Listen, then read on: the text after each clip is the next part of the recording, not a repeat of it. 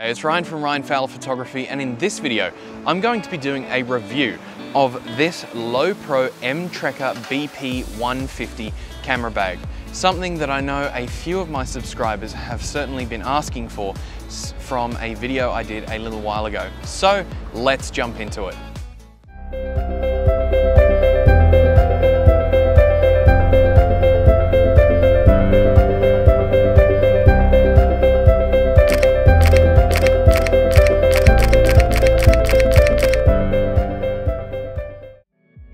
Just before we jump into the review of the bag, I'd like to introduce this location.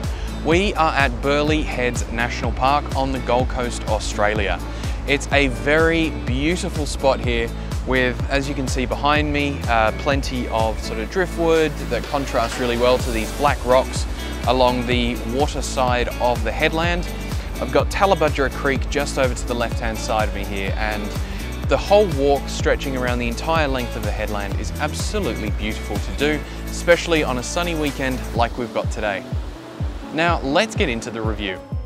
There's a video that I did a little while ago, which was what's in my camera bag. And at that time, it wasn't long since I'd actually got this bag. Now that was probably posted about 6 months ago at this stage. And since then, I've been using this camera bag the entire time. And as you can see from the outside, this is something I really like to do. These are just a few of the locations I've traveled to. If I can get a sort of sew-on patch from there and basically cover the bag, it just adds a bit of personality onto the bag, and I really like the style and feel and look of how this is. But anyway, that's aside from the point. Now, the camera bag has been absolutely fantastic. At this stage, there's no rips or tears, and having had it since probably January this year, or 2020, the bag has held up very, very well. It's made from a Canvex material, which honestly, I've got no idea what that does, but LowePro says that it repels water. And so far, I haven't had any of my gear drown when I've been out in rain, so that's a positive sign, I guess. The straps on the back are pretty good. Now, in the travel accessories video I filmed in Mackay, I spoke about this, which is the Peak Design Capture Clip V3.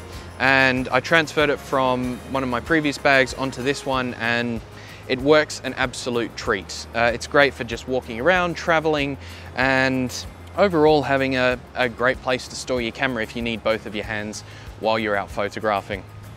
The straps could probably do with a little bit of added thickness into it. Well, not so much thickness because it is quite padded here, but probably just a little bit more width in the actual straps for carrying a slightly heavier load. And I've got quite broad shoulders, so these, after probably 5 or 6 hours of walking around, if I'm traveling somewhere, they may start to actually cut in.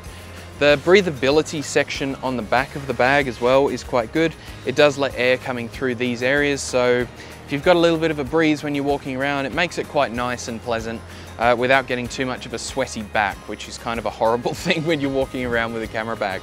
Just before we go to the internal of the bag, and sorry if there's a little bit of wind noise, the wind has just picked up before I started recording, which is Murphy's Law. The straps on the bottom here are fantastic for holding your tripod.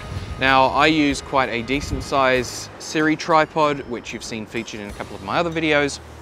But having the straps on the bottom, and my tripod sticks out about here, but with a general travel tripod, it fits pretty well into the profile and sidelines of the bag. The best thing though is that these are on the bottom.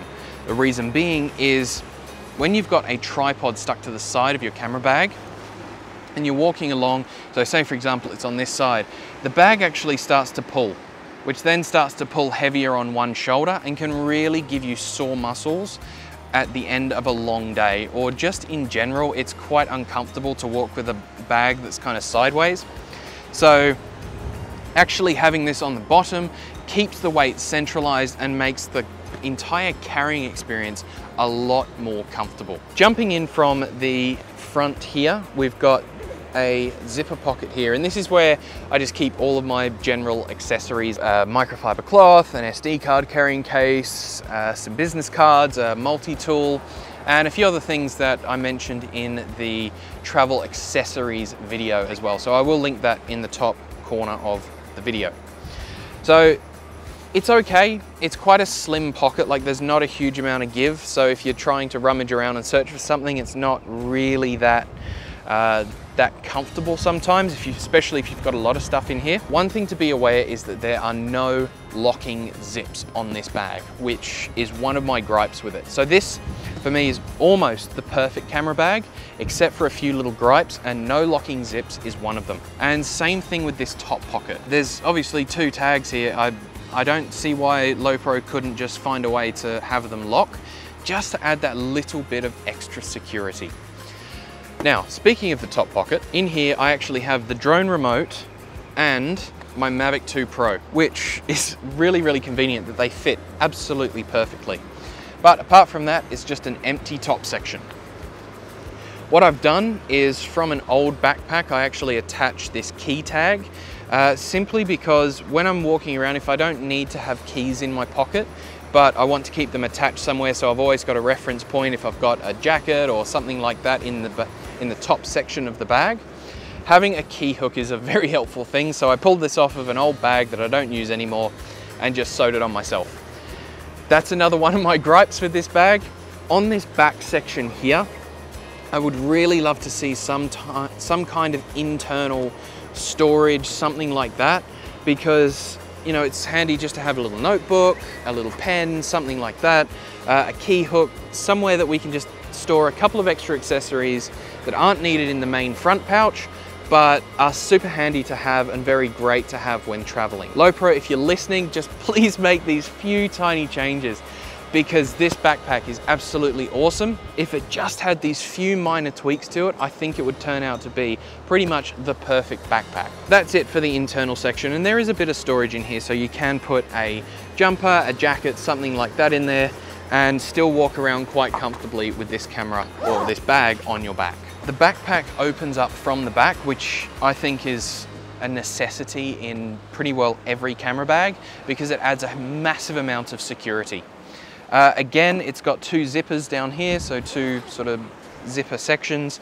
As we open this up, we've got quite a good space inside, and from the outside the backpack doesn't look too big, but from the actual inside it certainly takes up as much room as we can fit.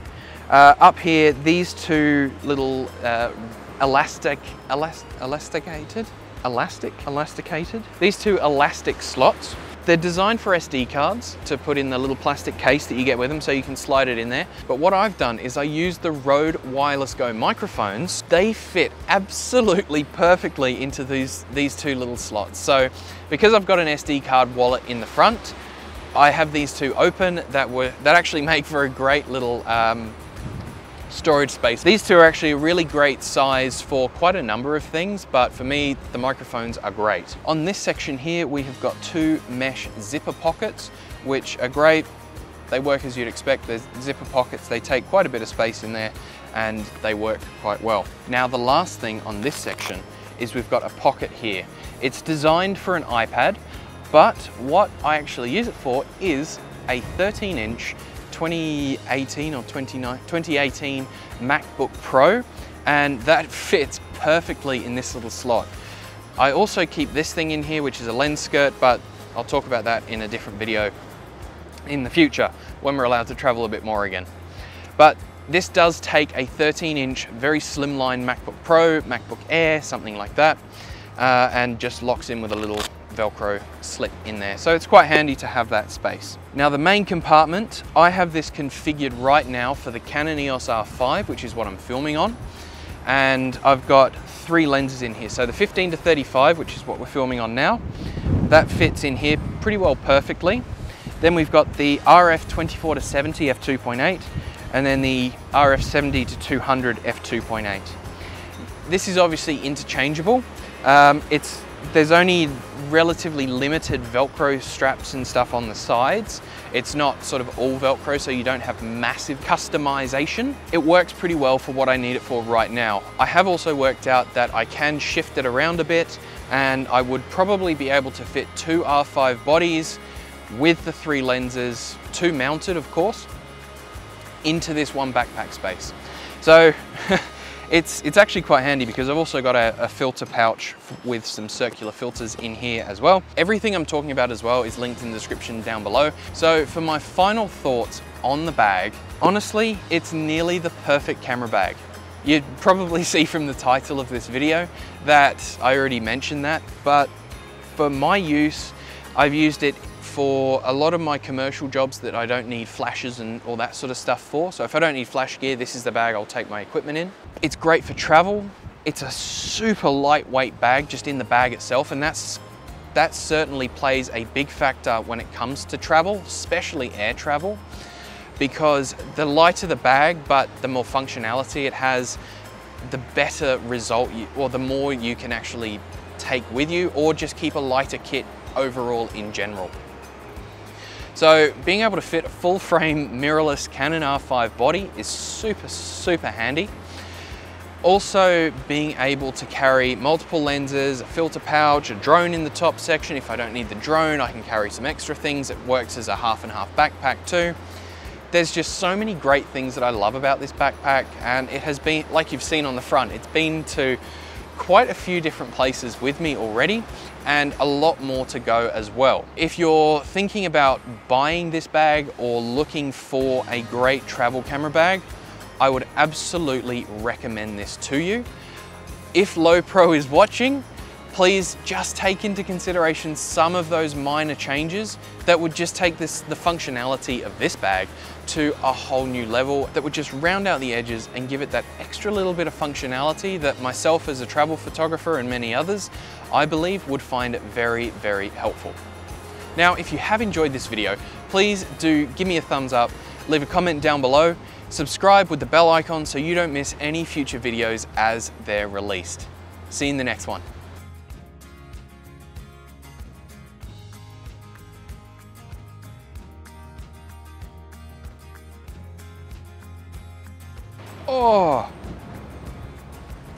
Oh, dead leg. Oh.